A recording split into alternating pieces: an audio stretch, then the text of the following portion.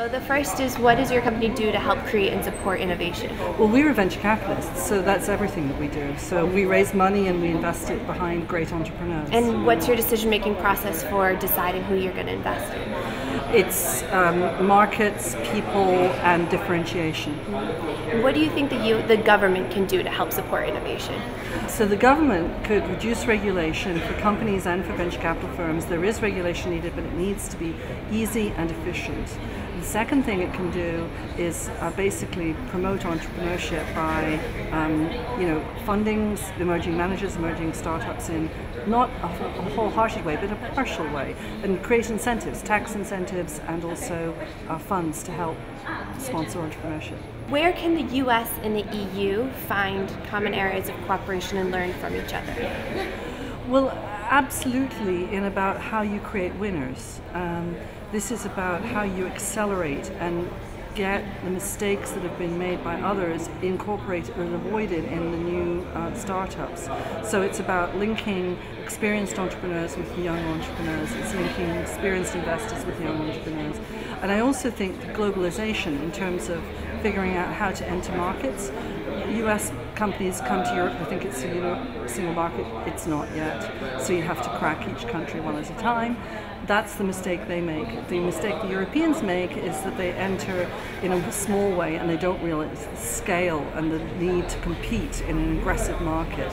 And they do exactly the opposite. They go in, tiptoe in, and they must decide to go in and go in wholeheartedly. So why are you here? Why did you decide to spend your time and to come to us? Because I think entrepreneurship is something that young people need to embrace.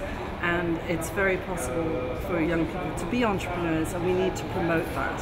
So I want to be here to help that. Do you think that entrepreneurship is something that you may learn? Yes, absolutely. How? By watching others around you, by watching people who've done it before, by seeking mentors who can educate you. Are these kind of events, in your opinion, help people to become more entrepreneurial or to learn something?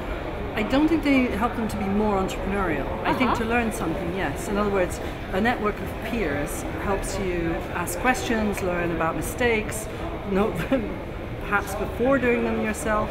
So I think, and also a sense of community, that you're all in it together.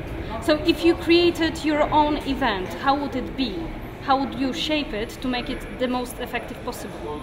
Well, I would, in addition to a big forum, I would actually seek to make smaller groups that perhaps have longevity, so that you actually have a group of 6 or 8 entrepreneurs who help each other, who are interested in the same thing, and who then meet on a regular basis, maybe quarterly, something like that. Okay, and the last, like the shortest, the sharpest message that you would like to pass to entrepreneurs or innovators? It's all about new ideas. We're going to innovate our way out of the crisis by having new ideas come from people like you. That's what matters for the European economy.